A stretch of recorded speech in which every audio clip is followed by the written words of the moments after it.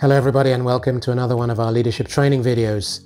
In these leadership training videos, what I do is I take you through in a few minutes some of the key thoughts and ideas that I have come to learn, discover and experience in terms of my own journey through this leadership process. They're all my thoughts, they're my ideas, they're my experiences as well, which I just want to connect with you on for a few minutes. So I feel that this is the moment to say, whether you're a leader or you're wanting to be a leader, or you have leaders that you are looking up to, or maybe you're wondering why is it they behave in a certain way, and maybe they don't correspond with what you were expecting out of leadership.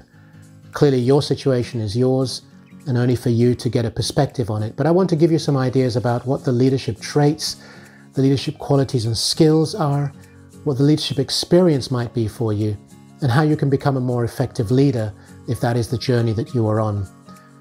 I take a few minutes and just describe them. So my name is Chris Igwe. I have over 35 years experience of leading, training and developing teams across 5 major European markets, but equally Europe, Middle East and Africa, where I've had teams and grown businesses. If you're not familiar, please feel free to like, share, and of course subscribe to the channel so you know when other videos are becoming available. And I invite you also to look at previous ones and see if any of them resonate with what you are looking for in terms of leadership. So what are we going to talk about today? Well, it's this one. It'll probably come as no surprise to you, but as a leader, you have to be the anchor. You can create the image in your mind of what an anchor looks like. It stabilizes a ship. It helps where the waters are choppy. So where there is a storm, for example, and I've just given you some ideas and thoughts which I'm sure you can add to in many different ways as to what that requirement for an anchor means and why it is so important, because we're going through stormy times.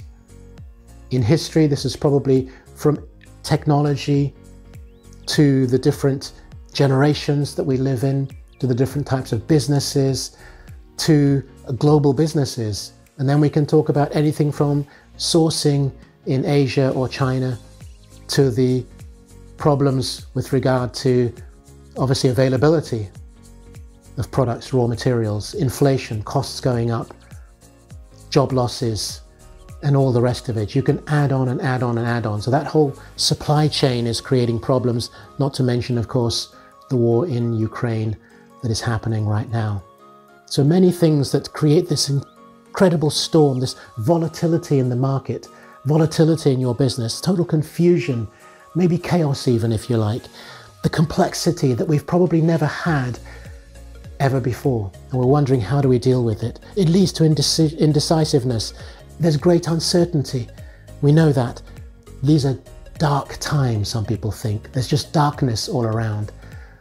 Now I believe in every darkness and in every storm there comes calm and still waters afterwards, but you have to go through it. You have to get through all these things that are happening and find out for yourself what that is going to look like. But as a leader, and that's what we're talking about, as a leader, you have to be the anchor, because that's what people need.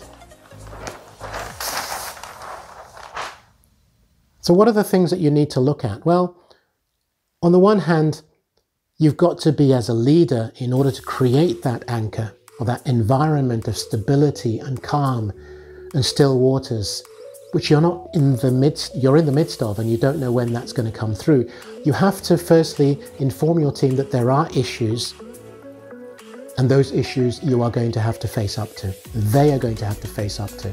Whatever it happens to be, you have to explain to them what the context is. So, are they going to get a salary increase or not get a salary increase? Is there a requirement to reduce headcount?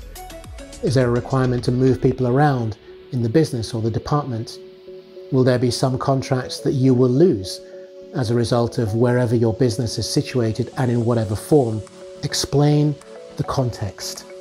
I've always sought to do that. When I've gone through difficult times with my teams or my department, I've done my best to be as honest as I possibly can. There are certain things that are clearly super confidential and you can't share with them at the first stages. But then you have to decide at what time, at what moment do you share the bad news or the not so good news with them, because that's what's really happening. So explain the context, explain the options. What are the options for them? What are the options for you as a team, as a department, as a company in this context of the way the world is going? And most importantly, they're all important, but most importantly, provide solutions. There's no point explaining the context and explaining the options and basically saying any of these can happen. They're looking to you as the leader to say, of these options, this is the one that I think is the most appropriate, and therefore this is the solution or the direction that we are going to go in, because you want to create a roadmap for how you're going to get out of this. And it may be you don't have total visibility yet. If they are geopolitical or global issues, there's no way you can know when things are going to happen that will change in a particular way. But do your best to provide solutions. Because once you've got all that, then, and I'm a great believer in simplicity in leadership. So you then say, okay, let us prioritize what those solutions are, what those options are that we're going to take. What are the priorities and the hierarchy within those, and how do they play out? Then you want to gather the support of the team, the department, the company. You want them on board on the basis of what you've explained. You don't want mutiny. You don't want people jumping off the ship, and you definitely don't want chaos, organized or unorganized. It's up to you to keep this in a particular direction, but gather support from key individuals and make sure they understand and they can do the work as well to support and bring the others along. Motivate them, of course. Always motivate. That's one of the key tenets of being a leader. You motivate, you encourage, you drive, and through that process, you then bring people to where you are. Remember that you have to be the calm in the storm that's happening around you. And if you're the calm in the storm and the anchor that you're providing, then you can't be the one who's losing your mind, losing your temper, going off in various different directions. We do this today and then tomorrow we do something else. No, it's got to be absolutely clear what it is that you're providing, what that path, that route out of that difficulty is going to be, and obviously in what time frame. And I've ended on this, which is really, really important, is, and I've always sought to do this, is every single day with a small word, a small expression, maybe an email, maybe a phone call, remind, and you can't do it for everybody, I know that, especially if your teams are quite big, but somehow make sure that communication that you provide every single day reminds people that you are definitely on the bridge. You have the helm. You are the one who is driving or piloting this ship forward. But you are the anchor. You are the stability. And it's an everyday job, role, responsibility that you have as a leader. It's not one day on, one day off. It's all the time. So I hope this has resonated with you. If it has, please feel free to like, comment and share. And of course, subscribe to the channel so you know when other videos are becoming available. But as a leader, it is your role, your responsibility, your obligation to be the anchor in these stormy, uncertain, complicated times, making things as simple as you possibly can just through steady leadership.